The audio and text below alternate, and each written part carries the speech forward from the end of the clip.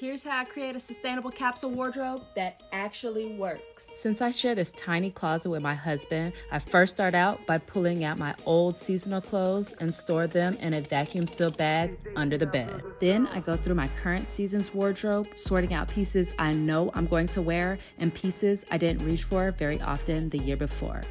Everything I know I'm going to wear gets hung or folded and put into my closet. Next, I find some outfit inspos by looking on Pinterest or fashion blogs. I save everything I like on my Pinterest board, then compare my inspo to what I already have in my closet. Then I will add what I don't already have into the Notes app in my phone, making a list of pieces I want and how I'm going to wear it. Now it's time for the fun part. I'll either head to my local thrift store or search for the piece on a secondhand fashion site like Poshmark or ThredUp.